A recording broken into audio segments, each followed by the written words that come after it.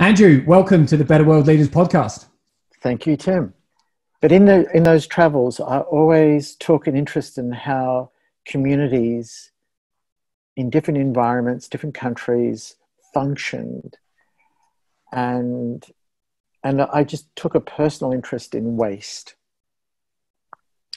So I could not believe how wasteful we are. We know this. And then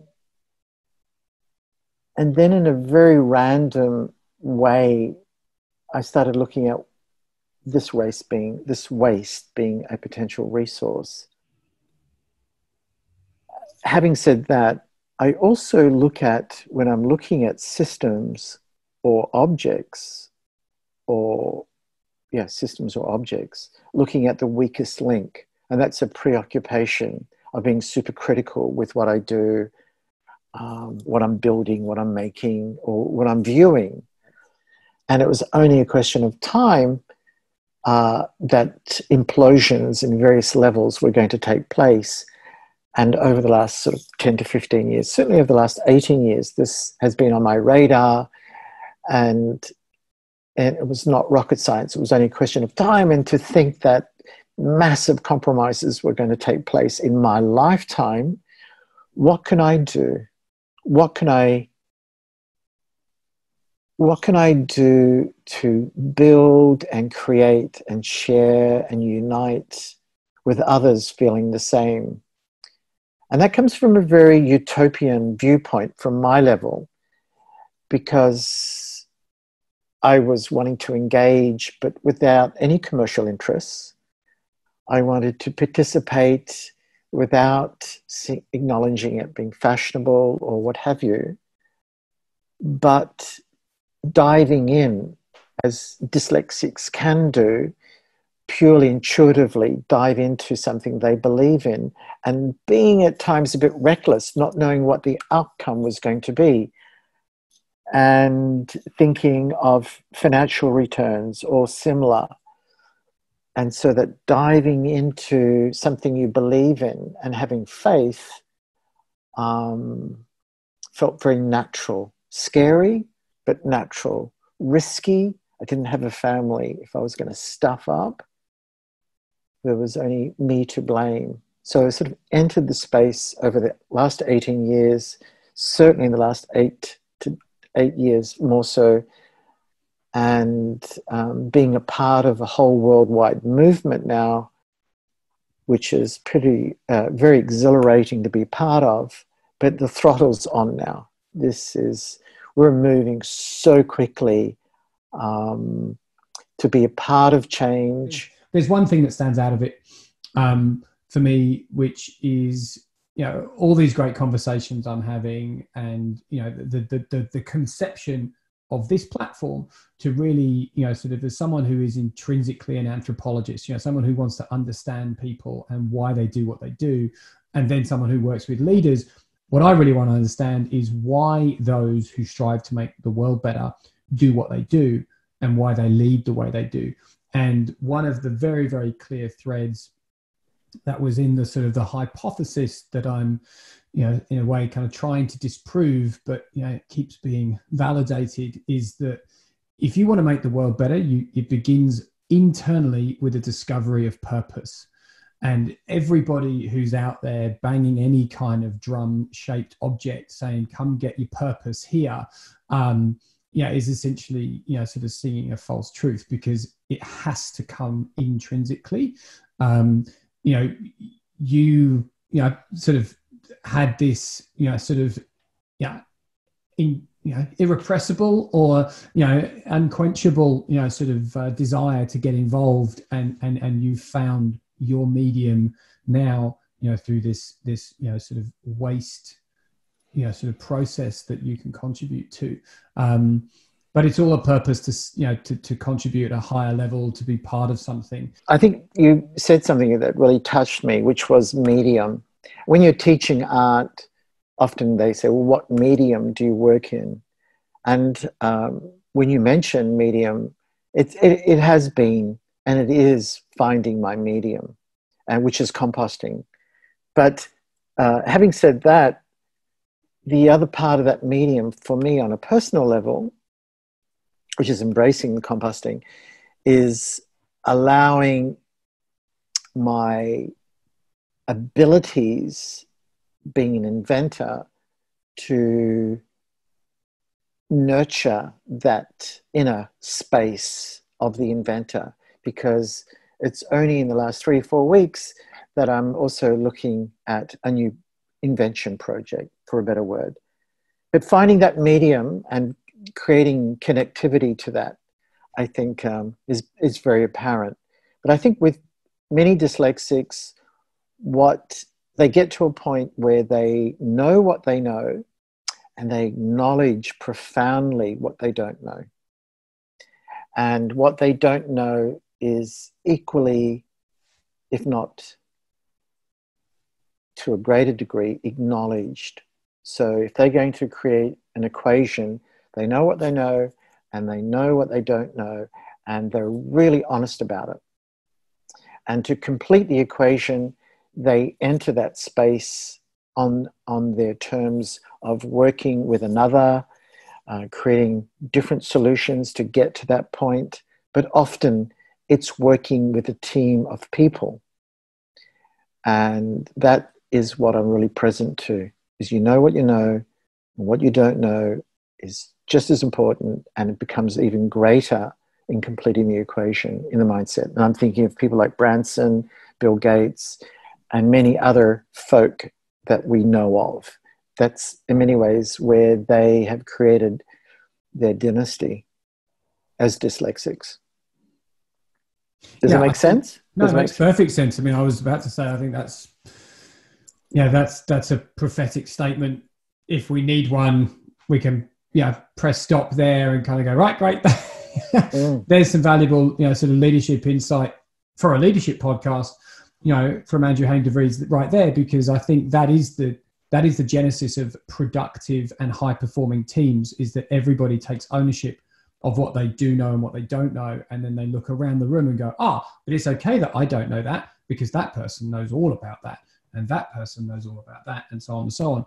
And it's that humility and that vulnerability that comes from that introspection that actually allows somebody, definitely as a leader, but even as a participant, in a team following a leader, to say, it's okay, I'm here to serve this function. A prime example would be, which is on my private website, hayimdevries.com, or the Subpod website, subpod.com. If you look at them projects, and you'll see Talala Retreat, which is in the southern tip of Sri Lanka. And the owner actually lives here in Byron Bay. It's a very large resort. It's a very established resort.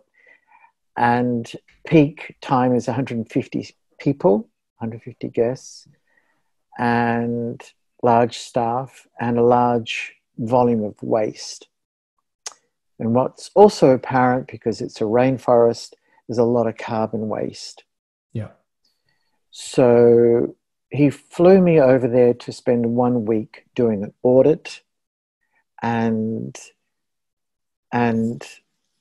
what became apparent, and I sort of had insight from dealing with Indonesia, and it's a little in the past, that if I were to design an in-ground compost system, it needed to be in a physical environment to be conducive to compost in a tropical environment, meaning it had to have a roof over it. The subpod had to be larger. It had to be vented tenfold. And so I created an environment. I actually created a facility. I created a facility in the resort. There was a mini waste plant that was growing food. So it had to have no smells, no odors, no rats. With the carbon waste, the biochar facility had to have no smoke, because it was in the middle of the resort. So designing the facility, which embraces the subpod for the tropics, I had to make sure that when this was set up, that it didn't fall over. So complete engagement with management and the gardening staff was massively apparent. Getting on board the soil faculty of the University of Ruhuna, which I visited during that week and met and got the dean of the faculty on board, and in turn the farm manager, Udesh, who became the custodian and employed 1 day a week by the resort to spend 1 day a week managing and maintaining and problem solving on my behalf, but also making sure it didn't fall over. The Soil Institute of Sri Lanka, I invited in and did a show and tell, and a green school in Sri Lanka. So we had presentations. And so what happened, I did the reconnaissance for 1 week, went back to Byron Bay, mapped out costs, designs, made contact with these organizations, and then notified the owner that this is what I'm thinking based on all the stats of food waste, et cetera, et cetera. Yes, we can do this, we can do that. And then we spent 6 weeks building the facility. Now, it's building a mini waste facility that's growing food. Or you could say a growing food environment that's fed waste. It just depends which way you choose to look at it. Now, the Subpod Tropic became Worm Farm Hotel. And I had 10 very large subpods above ground, encased in carbon and manure, so it breathed and cooled the whole composting down. And the roof had to be passive solar designed to make sure no sun, no rain hit the actual interior of the Worm Farm Hotel. And the biochar facility had to be systematically designed to be high efficiency in a small space to take all the carbon waste and create an educational platform, to create a potential tourist educational component for guests, staff, and dignitaries to come to. So it had a multi-leveled approach and making it totally empowering the garden staff and the management and the local village in which they had access to, because all the staff were employed from the village. So when you're building facilities like this, inclusion, empowerment, that this could be set up by the thousands around Sri Lanka to deal with the food waste, opposed to it being burnt or dumped into ravines. And we're only talking about the organic waste here. We're talking about food and carbon, and we're not talking about plastics or metals, etc. But this, as a blueprint, could be implemented all around the world in equatorial regions that could be built by the locals, and wherever possible, connectivity with government and commercial facilities in the case of resorts, for example. And that's humongous, and I get really, really excited because I've been wanting to do this. The second stage of this is doing this in Bali, in Ubud, which I've been waiting now for 2 years to do. Okay. What sort of observations would you make now as to what you sort of believe the role of a leader is, especially one who's orientated towards striving to make the world better and having, serving a higher purpose? Yeah. I think first and foremost is the need for one to be very clear about your goals and objectives. But above all is being and learning about effective communication. Yeah, I can't help that the need to express unconditionally what you feel and what you think. And in between dealing with your team and having a business mentor and engaging in activities like public speaking or similar, I think would be really, really beneficial. if the team are not providing that service for a dyslexic or someone on the spectrum, then I think it's really essential that people look for outlets and vehicles to prop them up and learn how to recalibrate, learn how to refresh, for a better word, your mindset. So you keep incredibly clear. And if that's not happening with the team, then and it should be. Having said that there needs to be a team leader or CEO of your company that is profoundly thinking of the well-being and the collective of the people in charge or on top or making decisions. And obviously that's going to filter right through the workforce as equals. Everyone has to be considered as equals.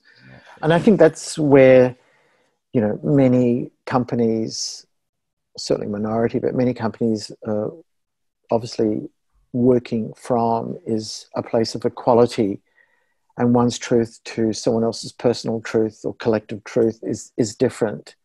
So again, that communication across the platform is paramount, and you need a united team.